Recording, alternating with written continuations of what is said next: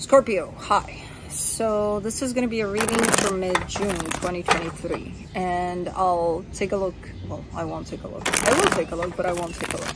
I'll do the reading for you, and then I'll close it off with a oracle card. And these are general readings, so they may not resonate for all of you. If they do, there is an extended at the end of the video. You can check out the link for that in the description box below if you want. Let's see, Scorpio. What is going on?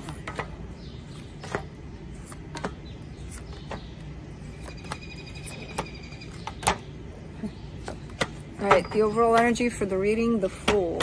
Definitely opened to something that you're dealing with here. I do feel like there's a connection at play for you, but we'll see as we go along. Starting off the reading, you get the King of Wands crossed by the Queen of Swords. I don't know why this gives me a sense of, you know, that whole thing of, oh, you changed. Something about you is different. You're colder. You're something. Especially when I see something in the past there, but we'll get there. In your focus here, the Lovers, definitely a connection at play for you. In the recent past, the Queen of Wands. That's what I'm getting this whole sense of, because you start off the reading with the King of Wands, and it's crossed by the Queen of Swords. And in the past, it's the Queen of Wands. So it's like there was definitely a very, like, more matching kind of an energy at play between you and another. And now it's a little bit, you know, tiny different, a little rough around the edges there. So it's like looking at it with that whole sense of, what happened here, you know? So I don't know. In your Strength card, the Ace of Swords, definitely willing to put in work to do something about the situation.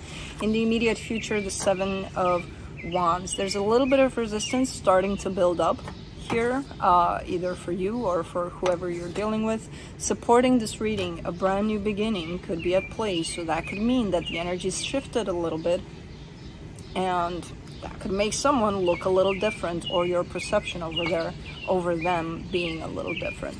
The energy that surrounds you, and you may not be aware of it, you're a little too much in your head about the whole situation, and it could be because of this. In your hopes and fears, there's the fear of, oh my God, I'm gonna lose this, or something's gonna happen and it's gonna fuck it all up.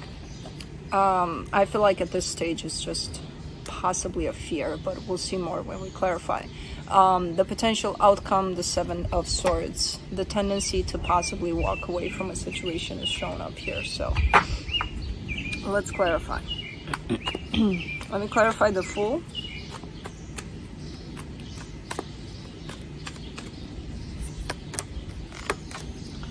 Queen of Swords, Page of Pentacles, Queen of Wands. Now, ain't that interesting?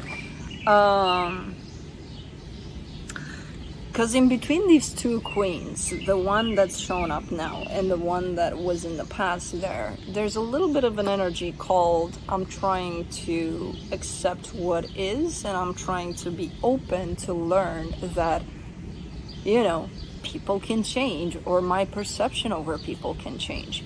So that's the openness you're coming into at this time. This whole sense of, instead of questioning why someone appeared this way yesterday and they are appearing this way today, let me be open to understand what's going on here, instead of just why. I want you back like that. I don't want you like this. And that's not accepting that things are the way they are. So, interesting. Let's do the King of Wands. The Ten of Pentacles, the Temperance, the Knight of Cups. You're definitely showing up quite stable in how you feel and what you want. There's a lot of love here. There's a lot of stability that you're wanting from this. And you are aware that, you know, it's going to take time. It's not going to happen tomorrow. You know, this whole sense of bringing everything together and keeping it at a steady pace. Queen of Swords.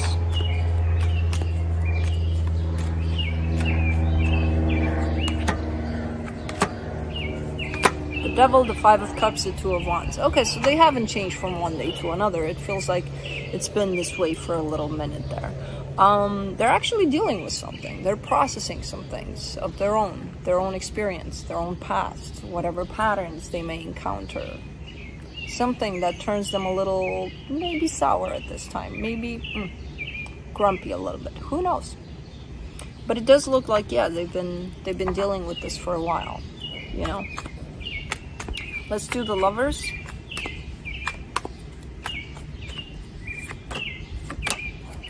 In your focus, the Justice card, the Six of Pentacles, the Eight of Swords. I mean, you're looking at this connection, and then in the way you feel it, it feels balanced, it feels good, it feels like you've established some sort of a, you know, continuous flow to it underneath it all. But on the surface, it confuses the shit out of you. Well, why are they showing up different? Is it me? No. Most of the times, it's not us. You know, people are going through stuff. And sometimes they're not necessarily 100% aware of it. You know, sometimes healing doesn't happen at a conscious level. It's just there in the background. But it does affect our moods or the way we show up. So, you know, if it's becoming a problem, then yeah, it should be addressed in the way of, hey, you're a bitch or something. You know, like, take a look at that, please, because this is too much, or something like that, you know? I don't know, but at this point, I feel like it's one of those, you know, directing this whole experience towards you, towards your own insecurities that are coming from you. You know, they may have nothing to do with them. Because, as I said, I see them going through their own process, whether they're aware of it or not. It's their own story, their own process, you know? Let's do the Queen of Wands. In the recent past, the Eight of Cups, the High Priestess, the Wheel of Fortune. Something happened, something flipped for them. Something flipped from that place of, oh, rainbows and butterflies and everything's great and let's be in love and all of that, into, not that they're not in love anymore, their heart is completely out of the picture because they're going through who knows what that belongs to them, that usually if it's something nasty from our past, it's gonna try to disconnect us from our past, from our heart, you know? So it feels like they lost touch with their intuition a little bit, that, you know, things like that, which kind of makes sense because the Eight of Cups is there. So that tells me that when this story of their own healing started for them, they may have also disconnected a little bit from their heart, which made them appear a little more cold, a little more distant, you know? But it's something that they would have to go through so that this lesson appears for them, so that they could work on it. I don't know if they're working on it or not. That part, I have no idea. I just see this showing up for them. Let's do the Ace of Swords in your strength. The Ace of Cups, the King of Swords, the Magician. Interesting, because in your intention here, you're showing me a sense of creating space for all of this to play out in the way that it needs to play out. What that means is stepping into a sense of understanding what the hell is at play here, not taking it personally and not saying, oh, it's about me, I did something, you know? And just kind of showing up from your heart and seeing what happens. And just creating space for yourself to accept what's going on, and especially for them to go through their process here. Let's do the Seven of Wands in the immediate future. Ten of Swords, the Star, the Six of Cups. There are tendencies here, if this situation remains in the way that it is, and whoever this is doesn't look at that as, I gotta heal this, and instead they're just kind of holding it as an energy through which they're functioning, which is not going to be healthy for this. There may be tendencies of, this is done, we can't work like this, you know, we're done here. I don't see you wanting that. I see a lot of rejection over that kind of scenario here, you know, because your desires for things to work out. But at the same time, you can't control their journey. You can't tell them, hey, you need to heal your shit, because they probably don't even know they got some shit going on, you know?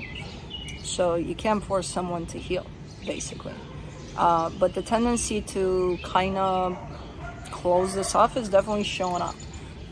What's showing up even stronger than that is the desire for things to work out, and the understanding that this is a pretty important connection to you, you know. For the Ace of Pentacles, you get the Hangman, the Strength card, the Three of Pentacles. It's pretty tough. It's pretty it's not easy on your part, because I feel like at this point what you're trying to do is stand your ground, stay in your power, and create space for this. What that means is a lot of acceptance of how things are playing out, you know. Not to the point where this starts affecting you and, you know, being unhealthy for you, but enough so that you kind of, they're struggling with something here and you're right here, and you're like, whatever you need, I'm right here. Just know that I'm not going to pick up on this shit, because it's not mine, it's yours to deal with. So it takes a lot to be that supportive energy here. But I feel like you're really trying to do it, and you actually are doing it. So that's beautiful. Whoever this is, because I don't know if this is love, if this is a friend, I have no idea. Let's do the Eight of Swords in the hidden energies. The Four of Swords, the King of Wands, the Four of Pentacles. You're struggling with your own stuff around this situation, because as much as you want to be supportive, as much as you want to create space for this, there's also the desire for, but, you know, I want to be happy too through this. I want for this commitment to work out. And I know it did at some point, and I kind of missed that, and I want it here now. So it's your own desires conflicting with your own need, and yeah, your own need to create space for the situation. So there's a little bit of stubbornness attached to your desires of, I want for this to work out now, you know, and then it comes into conflict with, but the universe is telling you, sit your ass down and create space. So that creates a whole lot of overthinking for you. So that may keep you quite busy in your head. Let's do the Ten of Swords, and also it brings up the fear of, what if I create space and if I just sit down on my ass and not do shit about it, what if I lose it, you know?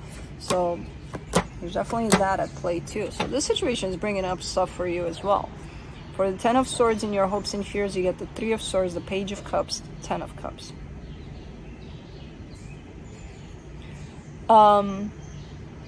It's just, you know, trusting what you feel, trusting what's here within this connection, what's been formed already, because I see it there. I see the love there. It's been formed. It's been, you know, but sometimes people go through shit. So as long as you have that clear notion of what is truly going on underneath the surface and what's holding this together, you should be fine. But your own fear is going to cause you a lot of pain if you allow it. You know, your own fear of losing this, which is going to push you to do things that you may not want to do, or to react in certain ways, you know, that you look at afterwards and you're like, why the hell did I do that, you know? For the Seven of Swords, for the potential outcome, you get the King of Pentacles, the Three of Wands, the Eight of Wands. It could be that at some point this space that's being created is gonna, you know, get bigger and bigger to the point of distance may be created within the situation for a while, it looks like. But I do see still a sense of sustaining that energy of love and that foundation that's been created here. So even though it may seem distant sometimes, there's still that sense of, remember, or, you know, you probably know that whole sense of, you know, you probably have friends that you haven't talked to in years, and when you do, it's like you haven't talked to them in a day, you know, since yesterday. So it's kind of looking a little bit like that, where even though it may feel like this is distant, it's still there. So let's see what the universe has to close it off. King of Pentacles, Five of Swords, Five of Wands. I feel like it's a conflict of interest here. At this point in time, you may want something, they may want something else. Their focus may be someplace else on their own, whatever they're dealing with, and their goals may shift into, I need to do this and this and this for myself, while you're probably in a different place about this. I feel like this is temporary. I don't know if it's permanent in terms of you completely shifted your goals, you completely shifted your... I feel like their goals are influenced at this time by their own stuff that's showing up from their past. So if they're not going to feel and heal that, their goals might end up going in a particular direction for a very long time until they figure out, oh wait, hold on, I gotta heal this, and then let's see what happens, you know, kind of a thing. So for now, this is kind of their energy. It could even be yours, but the universe is kind of showing me a little bit of their energy, which is shown up a little deceptive at this time in terms of what they want for themselves, because what they want for themselves is conflicting with what you want for yourself and for this connection. So I feel like that could create a lot of conflict here at this time. But again, the source of the problem is on someone's side, and it could even be you. I don't know. There's an issue of the past that's unhealed, that's shown up, and that's actually running the show for whoever that is. You know, the minute that gets healed up, this connection might flow very different, in a different direction here. Possibly a better one. Is that a hummingbird? I think so. Anyways, let's close it off with the Myths and Mermaids Oracle.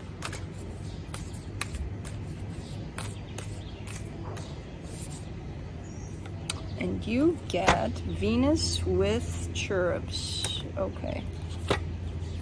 Let's see what that is. Number 14.